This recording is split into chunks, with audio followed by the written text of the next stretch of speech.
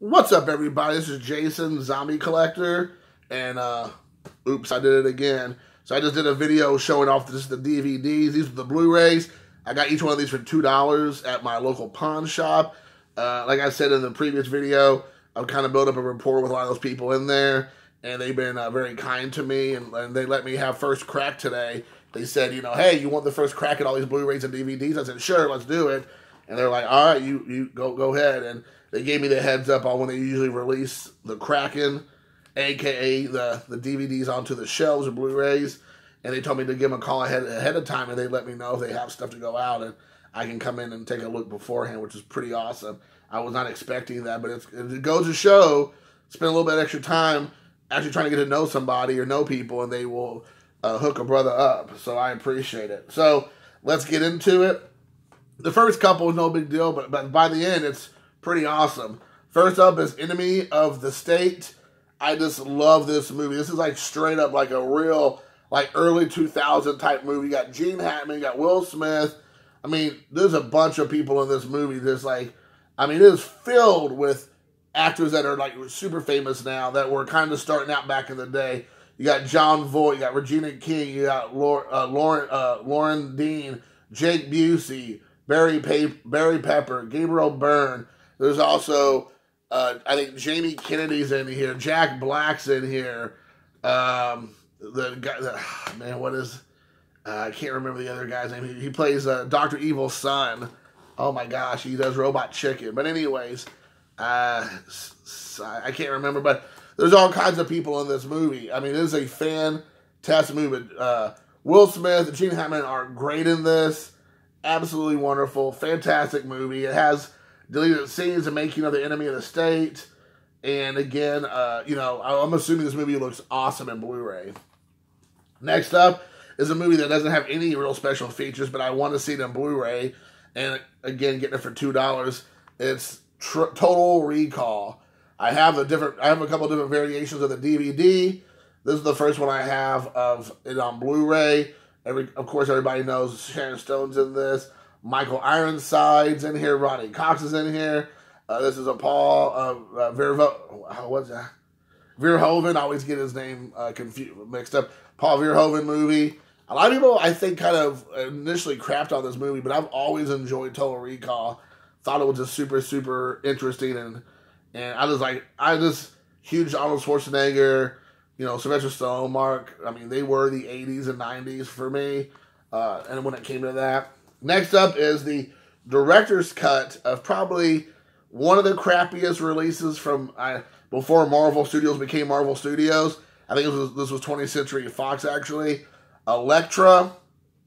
I got it purely because it just fills a need in the collection. I did not have this on Blu-ray. For $2, I'll do it all day long. It comes with the audio commentary, deleted scenes, alternate and extended scenes, Relentless, the making of Elektra documentaries, multi-angled dailies, Elektra Incarnations mythology documentary, Elektra in Greek mythology featurette. So Jennifer Garner's in here. A lot of you all will remember. It's the very first time I think Marvel, again, I say Marvel, but like, you know, the superhero world, did a movie with the actual crossover character. You know, Jennifer Garner's Elektra shows up in Daredevil, and she actually has a pretty big presence in the original film. Now, in the director's cut, a lot of the Elektra stuff gets cut out, and I actually prefer the director's cut of Daredevil, which came out on DVD like years after the theatrical release. There's like a whole Coolio sub-story about him, you know, being, you know, framed for a crime he didn't commit or something. And they cut out a lot of the Elektra stuff, which I had preferred. Not that I don't like her, I just felt like her story was kind of like weak and kind of was distracting from the Daredevil story that they had a lot going on. You had Kingpin, you had Bullseye, you had Elektra, you had Daredevil's or origin stories. There was a lot going on, and I felt like Elektra kind of just was taken away from that. So in the director's cut of Daredevil, it has him more being a lawyer, which is nice because you don't really see that much in the theatrical cut. So anyways, with all that being said, she shows up in it, and this is the first movie to my knowledge, and I could be wrong, that was a major studio release that had a a minor character that crossed over into her own film. First time that ever happened, again, to my knowledge, and this was Elektra doing that. So again, the characters are all generic. I'm sure they're probably actual real villains from her rogues gallery, I guess, but they were all very just like generic, like kind of like elemental, like they were like gas and water and dust or air and just goofy stuff. I was like, whatever. I didn't. Other guy had tattoos and they had demons come out of his back or werewolves or something. I was like, all right. Next up is my very first John Wayne Blu-ray, Big Jake. I mean, I am super pumped. I'm just like, hope to God it looks awesome on Blu-ray. I mean, again, it being so cheap, it's worth it. You got, Christopher Meacham's in here, Maureen O'Hare, Patrick Wayne's in here. So, I mean, it looks like, again, it has all the right trappings for a good movie. I hope it looks good on Blu-ray. I can't imagine it. Once I get a really nice TV, huge TV, I bet this looks amazing up on the big screen. All right, now from here on out, it's a couple pretty big deals in my opinion. And the one thing about the Blu-ray, which the Big Jake didn't have any special features, which kind of sucked. But again, it is what it is. Next up is I want to say 56, maybe 54. Them, the big Ant movie. I mean, this is a Blu-ray, by far one of the best 50s creature features for sure in there. I remember watching this, I believe, Mystery Science Theater 3000. It used to be on like late nights, and they had like who was it? They were like that night. Oh my gosh, who was like one of the 80s and 90s horror hosts? I can't think of it, but anyway, I feel like they show this movie a lot. The special features, behind the scenes archival footage, montage of the design and the operation of the giant ants, and a theatrical trailer. So nothing crazy. But again, I can't imagine this movie not looking good on Blu-ray. Even the disc even looks kind of cool, for sure. Excuse me. And so there we got them. Next up is one I'm super, super excited about. This is from Scream Factory. It actually comes with the slipcover, which I couldn't believe it. And it is from another, like, I believe I want to say, like, late 90s gem. I can't remember. It has to be, like, 98, 99, I bet. Maybe 2000. I'm not for sure, but it is Lake Placid. Oh, my gosh. Bill Pullman, Bridget Fonda, Oliver Platt, Betty White. I mean, this is a awesome creature feature. I mean, it's a good double feature with them. And then with Lake Placid, they have a gigantic, like, monster alligator that's, like, in this, Lake Placid. And, it starts, like, of course, killing people and ripping things apart. They got the slipcover here. And here you got the actual disc. And the cool thing about it, they have the reversible cover. So you can have the reversible cover if you want on there. Let me get that out so you can see it. If you want to switch it up. So there you go. Let me put the disc in there. So let's look at some of the special features. The special features include new interviews with director Steve Miner, actor Bill Pullman, and director of photography Darren Okada. New interviews with members of the special effects team, vintage featurettes, TV spots, and a theatrical trailer. So guys, this is awesome. Being able to pick this up for $2 for Scream Factory with the slip. Super, super exciting.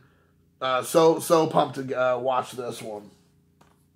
Next up is a Vinegar Syndrome film. Can you believe I found this in the wild? It is of none other than Jamal Fanaka's Penitentiary 2. Electric Boogaloo. No, not Electric Boogaloo. I had the box set of this for years. I had Penitentiary 1, 2, and I think there's 3. I actually was, before Jamal Fanaka had passed, I had found him on Facebook. He was this kind of, by no means am I saying, like, I brought him out of obscurity, nothing like that. But nobody was talking about the Penitentiary films of Jamal Fanaka forever. I found him on Facebook. I reached out to him. We had a conversation. And then all of a sudden, I was able to get him in on one of my shows back in the day with on a podcast I was doing with a friend, and then all of a sudden, like, his movies were coming back out on DVD or Blu-ray and all that, which was awesome. And I'm not saying at all that I was a catalyst for that, but I had a knack of finding people that seemed not to be, like Carol Speed is another person no one had heard of from ever, and I was able to kind of get her in the right, point her in the right direction for stuff. So, anyways, the one cool thing about this movie that a lot of people don't realize is, a couple cool things about it actually is, one, Ernie Hudson's in this movie. It's probably one of his very first films. Also, Mr. T's in here. Mr. T's in here. Awesome. He's in here, which is absolutely fantastic. So anyways, let's talk a little bit about this movie. Martell Too Sweet Gordon has just been paroled, trying diligently to stay out of trouble. He rekindles an old fling with a former girlfriend, Clarice, and begins a job as a delivery roller skater. But when his prison archenemy, Half Dead, breaks out of jail and murders Clarice, Too Sweet is forced to return to his old life and seek vengeance the only way he knows how. Again, Ernie Hudson, who was in obviously Ghostbusters. He's also in Dolomites, The Human Tornado, which is Rudy Ray Moore, and one and only Mr. T. Obviously from A-Team. They have on here Rocky 3. He was also in wrestling back in the day with Hulk Hogan and Roddy Piper. This is a sequel to the 1979 Penitentiary classic. Is intensely ferocity and outrageous action. This is a Blu-ray restored from the original 35mm camera negative, and it comes with the new scan and restore 2K from the 35mm original camera negative, the archival commentary track with Jamal Fanaka, who's the writer, producer, director, in the Raw archive interview with Jamal Fanaka, Too Sweet on the outside interview with Leon Isaac Kennedy, who plays Martell.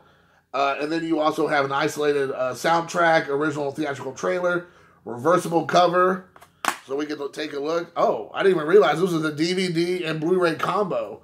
Look at that. That's awesome. And then if you can look at this is the cover with Mr. T there, which is pretty awesome. So very, very cool. I probably will switch out that cover because I like the Mr. T cover, quite frankly, more. So there's that one. And then lastly, another one that I cannot believe I found. It is a Scream Factory release. I was like shocked. I used to watch this movie. I used to ask my dad if me and my brother could like rent this movie like, I don't know, 100 times. It was definitely from Canon Films. Ninja 3, The Domination. Holy smokes. This movie is all kinds of bad in the worst ways, but also the most wonderful ways. You have Lucinda Dickey, who plays Christy Ryder, she was from Electric 2, or Breakin' 2, Electric Boogaloo, which is hilarious. I actually made a reference to that earlier, but yeah, she was actually in that. She becomes possessed by a spirit of an evil ninja. The special effects of this is freaking hilarious. This is a combo pack of the DVD and Blu-ray, and it also has the reversible cover, which is very cool. But I remember this cover here, the Ninja 3 cover, The Domination right here. Right here. It is super, super pumped about that. It says, he's the ultimate killer, she's the perfect weapon. So this comes with a commentary by director Sam Furstenberg, and stunt coordinator Steve Lambert, and a theatrical trailer. But man, guys, I am so pumped about watching this because I have not seen this movie since probably, I don't know, early to mid-90s. You know, probably the last time I saw this. This is absolutely amazing. Lucinda Dickey does I'm sure she's not doing it on purpose, but a hilarious job as Christy Ryder, this like ninja-possessed woman who's of an evil ninja, whatever you want to call it, spirit. It's just awesome. I mean, let's see there. The Golan and Globus, right? Okay, Lucinda Dick. Oh yeah, Sho Kosugi. Sorry, Sho Kosugi, who was in tons of movies from Canon Films from back in the day. is the ninja guy in here, like the main ninja. He's also from movies like Enter the Ninja, Revenge of the Ninja, which is absolutely amazing. Oh my gosh, I'm so pumped. So, anyways, guys, so these are the Blu-rays that I had picked up. I hope you all enjoyed the video. Again, what do you think I did? $2 a piece for each one. How you think I did? What were some of the highlights for you? Have you seen some of these movies? What are your thoughts? And until next time, guys, thanks for watching.